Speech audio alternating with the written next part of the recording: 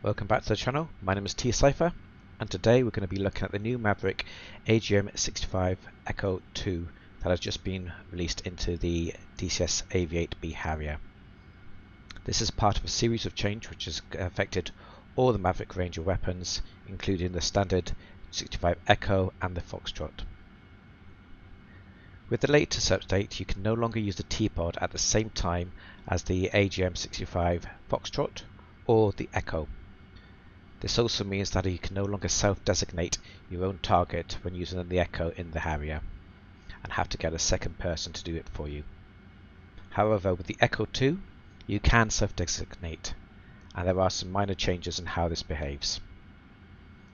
As per normal, I'll be using active pause to demonstrate the purposes, and I am in a Harrier carrying a T-Pod and a pair of Echo 2s. Okay, so let's begin then. First thing we're going to do is we're going to go into our MFD on the left hand side, and I'm going to bring up the stores page. Okay, we can see we have the LMV2 marked here. Now what's going to happen is that, unlike previously with the Mavericks, you now have a cooldown function, or it's actually a gyro stabilization period for the Echo type Mavericks. With the Echo 2 it's 90 seconds, and I believe the Echo is either 30 or 60 seconds. So what I'm going to do, I'm going to hit LMV2 and hit start on my clock on the left hand side, and we can see the counter going, and we can see it showing a standby. Now the thing to be aware, if you have your T-Pod up at this moment in time, you would not be able to see this on the left hand side. You would just see the stores page, and you would not be able to tell if it's ready or not. So I'm going to go master arm on, air to ground mode, so I'm pretty much ready to go. So we can see the counter, we're about coming up to 30 seconds, still on standby. Now if I bring the T-Pod up on the right hand MFD, you can see we've now lost the video feed from the Maverick. This is because the Maverick and the T-Pod share the same video feed. This is why you cannot see the video feed of the F or the Echo at the same time as the T-Pod's active, but with the Echo 2 they implemented software updates. So if I come up to standby, I'm going to quickly bring the EHSD up on the left hand side, designate present waypoint 1 because I know I've got some baddies down there. Go back to stores there. Okay, I'm going to double depress HOTAS to bring up to HOTAS mode, and I'm going to zoom in to the target.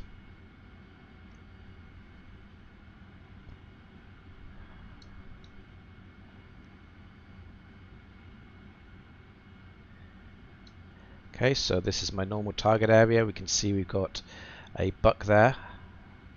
I'm not sure if I'm actually be able to come and kill these because I might get shot down before I reach them, but I'm sure that'd be of interest. So I'm going to come out of safe mode, bring the laser into the armed mode, look across, and we're just approaching 90 seconds there. So what we should be able to do is we should be able to go center select up for long, and it temporarily brings up the page on the right MFD, and we can see we're ready. So I press it again, long up, and it reverts back to the T-Pod. Okay, so now we're set up. We have our target on site. We're a bit of a long range, so I'm going to have to come out of active pause and get us closer to the target. Now, there's an important element to the procedure of how you uncage and fire the laser for the 65 Echo 2. Don't know if this affects the game, but in real life you need to make sure you uncage the Maverick first before you fire the T-Pod. Otherwise there's a risk of the Maverick head locking onto the T-Pod itself. So I'm going to use that procedure. So let's come out of active pause.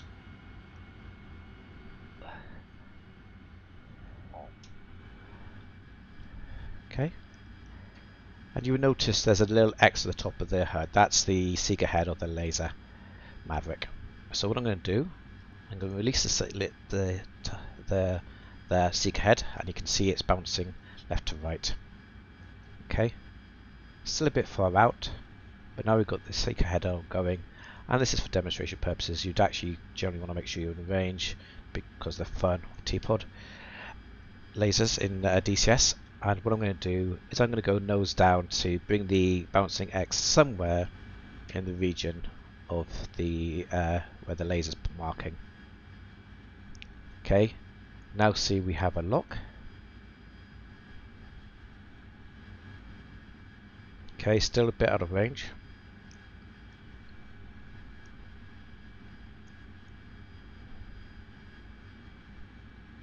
Okay.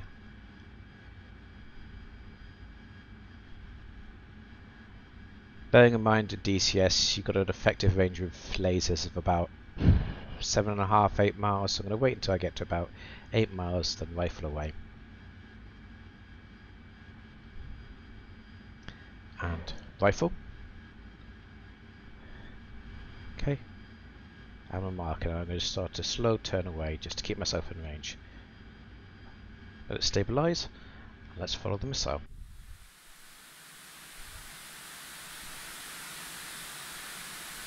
Okay, the model wise this looks like it's the same model as the normal Echo. But let's follow it in.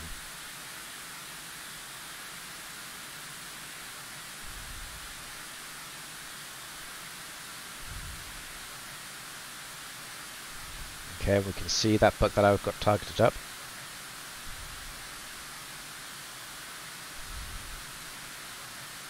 And there we have good shack. Okay, and that completes today's little tutorial. Like I said before, just be aware of these changes moving forward. Please like and subscribe, and see you all next time.